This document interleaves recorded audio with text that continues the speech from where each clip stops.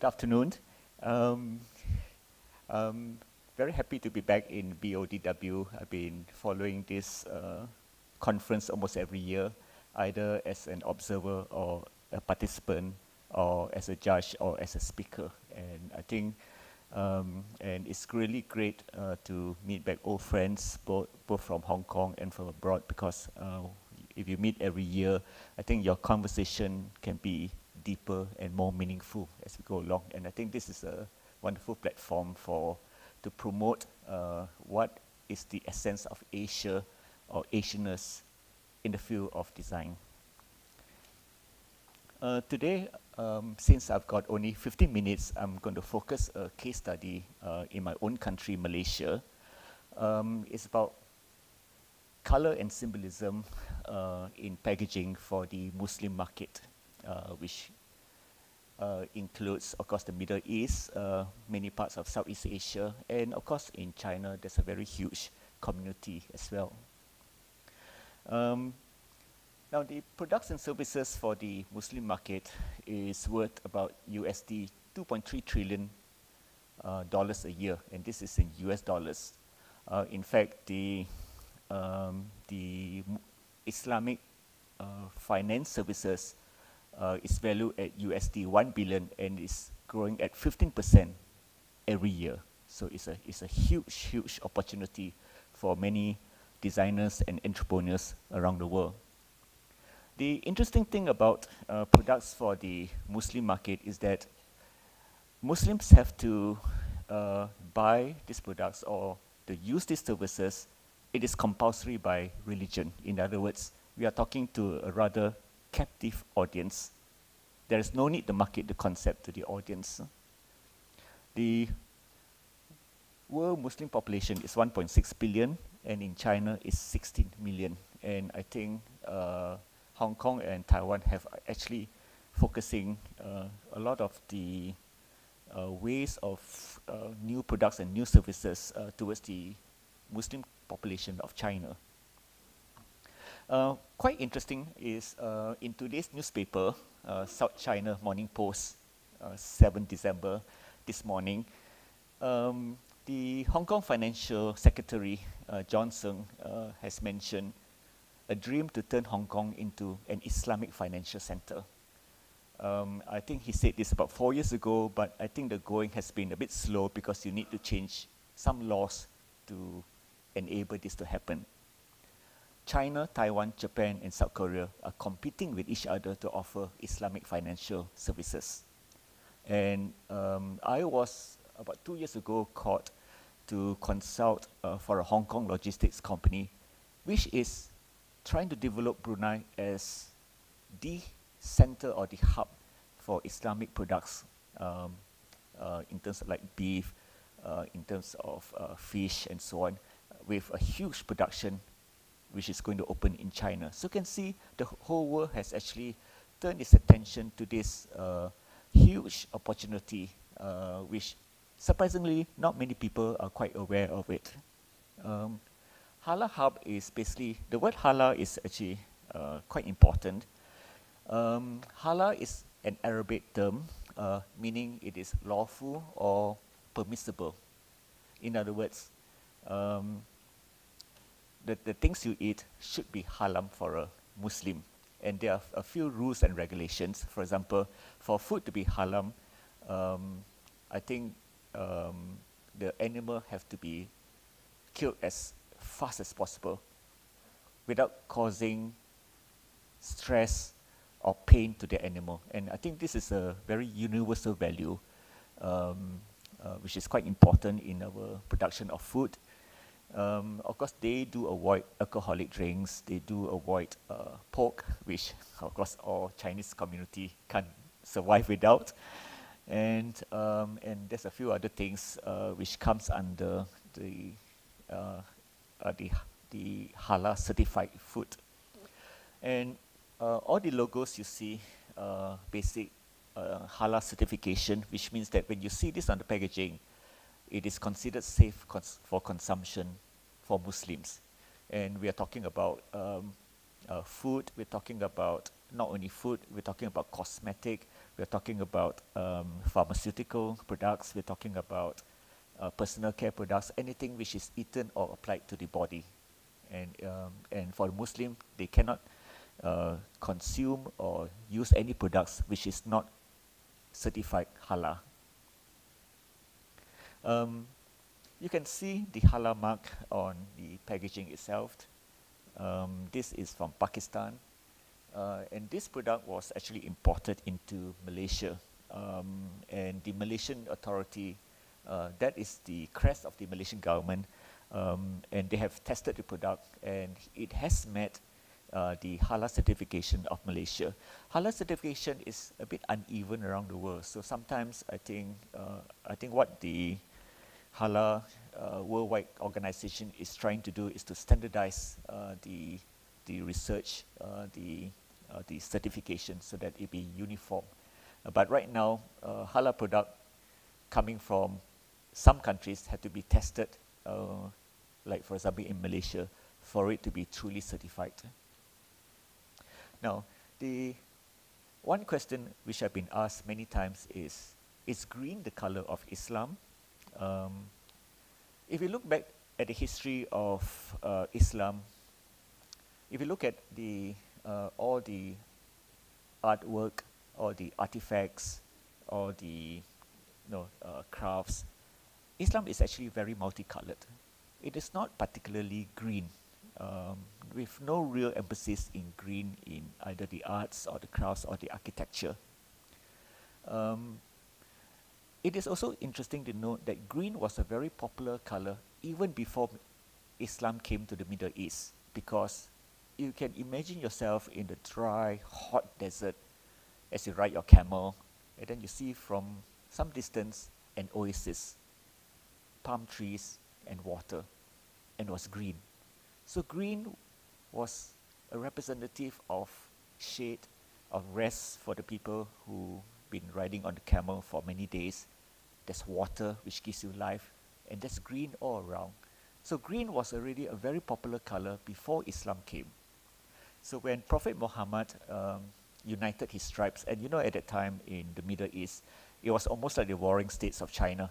Every tribe was fighting with each other, and the Prophet united all these tribes together, and he chose green because it was already symbolic for life, and he raised a green flag, and that flag, I think, is a common perception where the color was so much associated with Islam. And of course, as you can see from the flag of Saudi Arabia, it is green because of that historical incident. And so most people have come to associate green with the religion.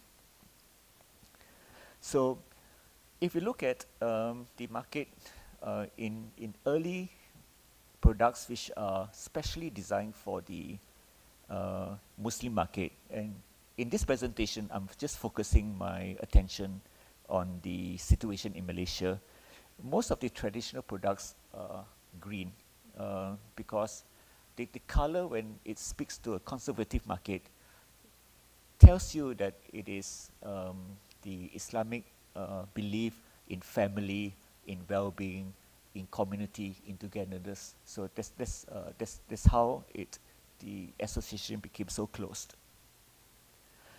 In more modern packaging, green is not exclusive for the Muslim market. You find all colors, green, purple, blue, red. Any colors is okay for the Muslims. But green always has a very special place. Now, these three packaging you see contains some sort of a blessed water. You can call it the holy water. And this is a modern product. The green box is something to protect you from black magic practices. Now in Kuala Lumpur, when you come to Kuala Lumpur, you see the world's tallest twin towers. You see very modern buildings. You see people have a very contemporary lifestyle. But among the Malay community, they really truly believe in spirits, despite having embraced Islam. the old traditional understanding and fear and belief in spirits is still very much alive. And you get modern products like this, which protects you against black magic. Imagine that. So the green packet protects you against black magic. The brown box gives you something which enhances the beauty of women. I'm not quite sure what it is. I never used it before. And the red packet is something to strengthen the bonds between husband and wife. I don't quite know what it is too, but these are quite popular products in Kuala Lumpur. So green is given a very special place because protection against evils and black magic is really the most important thing one can have to enjoy a successful life. If you can see another modern product, this is very typical imagery for shampoo. You know, you get all over the world, you get women with long flowing hairs. But the woman on the green bottle has her hair half covered.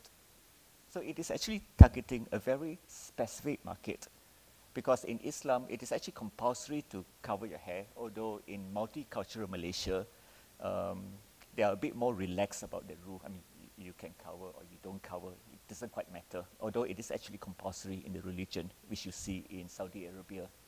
And the green bottle has the women half covered. So the message is really targeting to a very specific audience. Cat food. Only one line is written in green.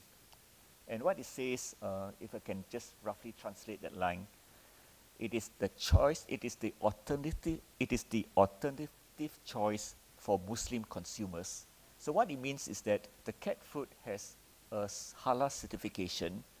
That means you can handle it without fear that it hasn't got pork or it hasn't been contaminated by some of the things which are not no alcohol, things, the food which is not contaminated, and you can handle it. So the most important line and the most important message for the audience is actually highlighted in green. Not all products have green, however. Designers, you know, I mean, even when you design for the Malay Muslim market, you play with colors, you play with shapes, but there are certain things which indicate that it is targeted towards a Muslim audience. One of the most popular is, of course, the use of the grid. And this grid is very common if you look at mosques and buildings in Islamic lands, the Islamic grid. So a lot of designers play with this. Obviously, you can use also religious icons like the mosque. Like I say, actually, Islam is actually very multicolored. You know, you got the blue mosque, you got the white mosque, you got the green mosque, and you got the red fort in India. So it is not specifically green. So you could use a religious symbol to endorse your product. Another example is, of course, you can use, this is a stand where you place the Quran, the holy book, and it's another very strong symbol of Islam. Okay. For the more conservative market, they sometimes use the icon of a holy man. And I mean, these are products for, on the left, on the right is goat's milk, and on the left is actually coffee beans, coffee. But for very conservative Malay, especially in the rural communities, the image of a holy man is very powerful because it is a very important figure in the life. And somehow, I think they have come to accept that they would allow it to be used on a mundane product like coffee bean or goat's milk or coconut milk. It's quite strange to me. But when you think of the iconography, first of all, of course, a holy man, the name of the product is quite interesting. It's Tok Guru Pondok. Tok Guru is an elderly holy man. Pondok, if you translate it literally, it means a hut. But what it actually means in the rural community is a space and it's not an official space, it's not sponsored by the government, it's a space where children learn the holy book. So Tok Guru Pondok is actually a very highly respected and educated religious teacher. So that is basically what it communicates is purity, holiness, cleanliness, pure. What's interesting, you can also read a second message into this icon of a holy man. Most shopkeepers which I spoke in the east coast of Malaysia, which is a very conservative Islamic state, says the old man actually represents very active sexual activity. In other words, it is a symbol of sexual virility. And in the Muslim community, as you know, a person can have 4 wives, and for you to grow this old and to be active communicates a very strong message to the consumer. Thank you.